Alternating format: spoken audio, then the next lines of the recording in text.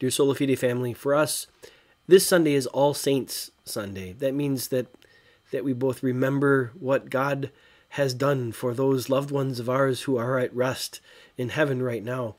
And we remember what God is doing for us right now. That means that this Sunday we celebrate the fact that God's saints are blessed, both now and forever. That means that these days that we're living in right now of a whole bunch of uncertainty with elections and with sicknesses and with economy, it means we're neither filled with worry nor rage at the things that are out of our control, because we know that the one who has created all things and who has redeemed us by the blood of his Son is sitting on his throne, and that he has both the power and the love to be able to bless his saints, those who have been washed clean in the blood of the Lamb, to bless those saints right now as we live, and to bless us forever with life with him. As you have the opportunity, you can sign up for worship both in person and to follow the links to be able to worship online this coming weekend. Our Bible study will continue to be a look at civil government and the Christian's responsibility to and expectations from.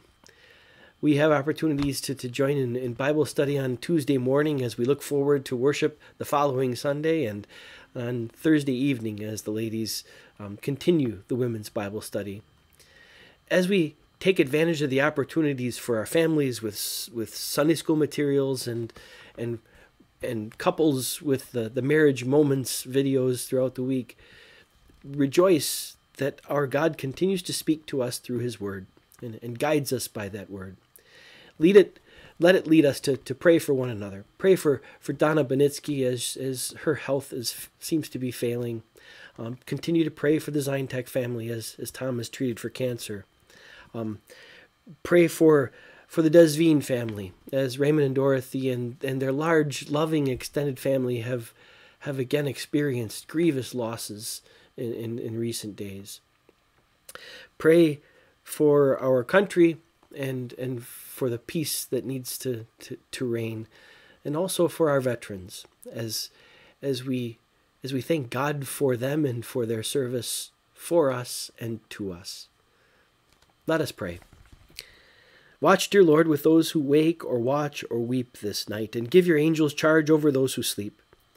Tend the sick, give rest to the weary, pity the afflicted, soothe the suffering, and bless the dying, and all for your love's sake. In Jesus' name we pray. Amen. May God bless your All Saints weekend.